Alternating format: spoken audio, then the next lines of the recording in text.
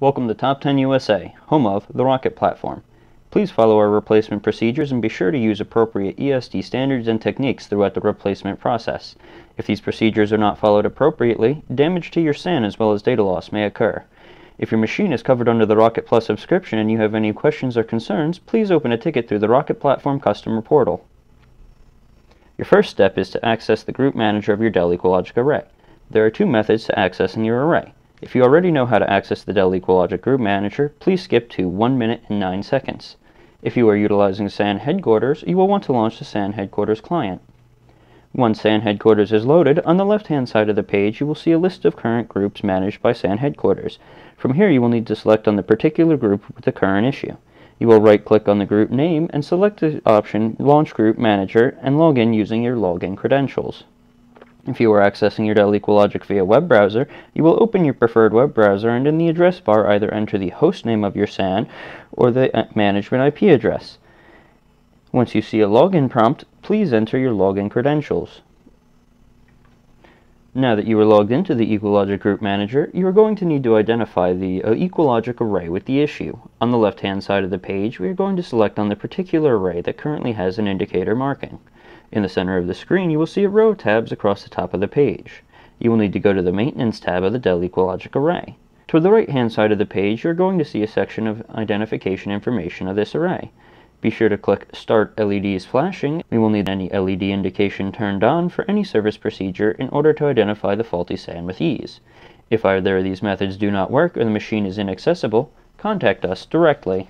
When replacing a control module in a Dell EqualLogic array, you will need to first identify through the Group Manager which control module is currently failed and ensure it is in either the secondary state or the not installed state. For you to identify the failed control module, you will go under the Controllers tab in the Group Manager. From the Controllers tab, we can see the information regarding the control modules that are currently installed. The control modules will be in one of three states: active, secondary, and not installed. The not installed state will only be displayed if the controller cannot boot or the no controller is currently installed. If the control module is in either the secondary or not installed state, then it is safe to proceed with replacing the faulty controller. Please skip to 3 minutes and 13 seconds. If the control module is in the active state, you will need to force it into the secondary state. During a period of low IOs or off hours, log into the Group Manager. Select a member with the faulty control module and navigate to the Maintenance tab. Under the Maintenance tab, select the option Restart. After selecting the option, you will be prompted to input the management password. Once the password has been accepted, the system will restart the active control module, causing the secondary control module to take the active role. You must now wait for the faulty control module to reboot and show in the secondary state within the Controllers tab. If the controller fails to come online within an hour of waiting, the controller has failed to boot and is safe to replace. Now that you have identified which control module has failed and ensured it is ready for replacement, you will need to identify the position of the control module. Navigate to the Status tab.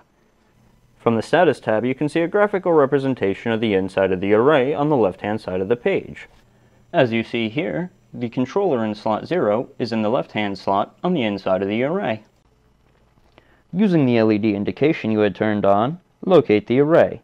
The array should have every indication light on the machine flashing. Once the array has been identified, you will need to turn off the indicator lights. Enter into the Group Manager and select a member with the failed control module. Open up the Maintenance tab and on the right-hand side select the option Stop LEDs Flashing. Slide the enclosure forward until you can readily access the faulty control modules. In order to slide the enclosure forward, push inwards on the front of the enclosure until you hear a clicking sound. After you hear this clicking sound, you will be free to pull the enclosure straight back out of the slot. From the top of the array, you can see the control modules in their slots. If the control module is in the active state, it will have a green light illuminating the power indicator and a green light illuminating the heartbeat indicator. If the control module is in the secondary state, it will have a green light illuminating the power indicator and an amber light illuminating the heartbeat indicator. If the control module is in the not installed state, there will be no lights illuminating the indicators. Confirm that the indicator lights showing match what was seen in the GUI. Once you can confirm that this is the control module that will need to be replaced, depress on the button with the brown circle. This will release the locking mechanism for the metal lever. causing the metal lever to swing upwards. Swing the metal lever all the way up using a light amount of force. Once the lever is extended fully, you should be free to pull the control module straight up out of the slot. Prior to inserting the replacement controller into the empty slot, you must first move the SD card from the original controller into the replacement controller. To remove the SD card from the original controller, open the lever on the controller all the way. Near the button on the front of the controller, you will see the SD card sitting in the SD slot. Push the SD card inward to release it. Now remove the SD card from the slot.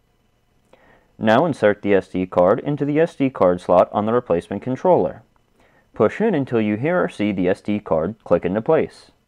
Once clicked in place, the controller will be safe to insert into the machine.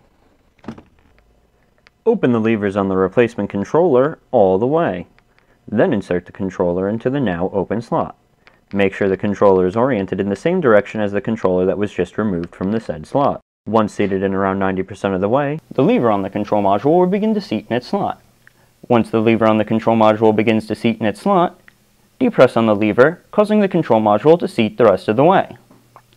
Now return to the Group Manager and check on the status of the replacement control module. If the array is back to a healthy status, you are safe to close this call out. If the control module fails to come back online or other issues arise, please contact us directly. Thank you for choosing the Rocket Platform, the evolution of hardware maintenance. Thanks for watching. This has been another video by the Top 10 USA Video Production Team. We look forward to sharing more content with you going forward, so please check out our YouTube channel and please subscribe so that you get notified whenever we release a new piece of content.